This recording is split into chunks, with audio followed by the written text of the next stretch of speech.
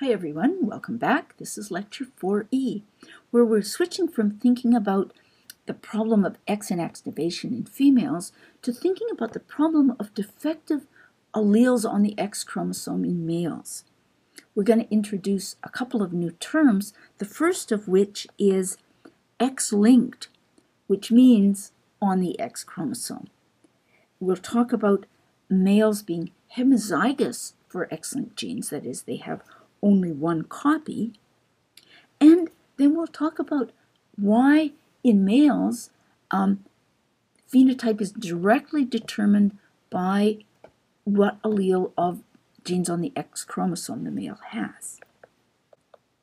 So as we've said, the X chromosome has about 2,000 genes, many of them fulfilling very important roles in the cell and the organism. And you might think, well, yeah, that's okay. We've all got one copy. We've taken care of the dosage problem by doing X inactivation. But there's another problem, which is that what happens when a male inherits an X chromosome that carries a defective allele?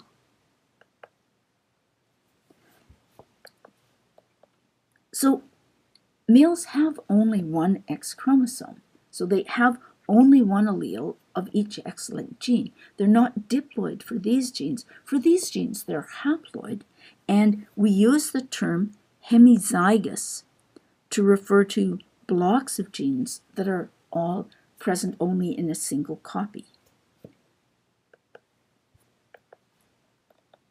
Now, we know from Module 3, we talked about how many defective alleles are recessive to their functional counterparts in diploid cells. And this means that for genes that are on autosomes or for genes that are on the X chromosome in females, defective alleles can be often heterozygous with the normal allele, and the phenotype will be normal. But in males, for X-linked genes in males, one defective allele is all you have. So one defective allele always causes a defective phenotype. The concept of dominant doesn't apply to X-linked genes in males. So you might be wondering, well, why doesn't this also happen in females because of X inactivation? Because females have only got one functional copy of each X chromosome in their cells. Shouldn't they also be effectively homozygous and not be protected by dominance from the consequences of defective alleles? Well, in fact, in general, females do not suffer from the effects of carrying a single defective allele on one of their two X chromosomes. And one major reason for that is that although the functional allele will be off in some patches of cells, it's on in others.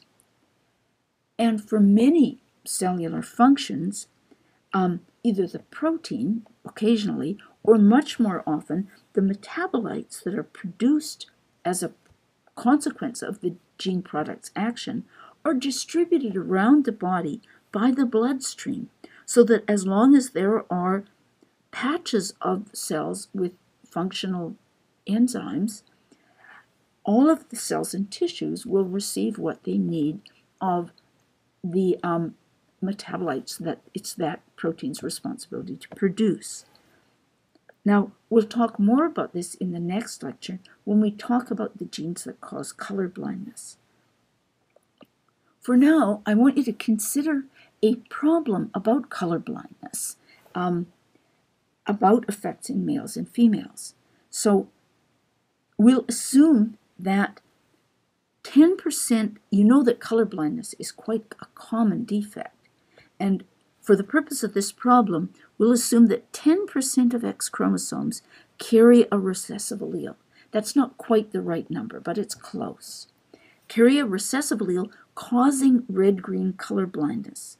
Now, this picture is an example of the kinds of colored images that are used to screen for color blindness.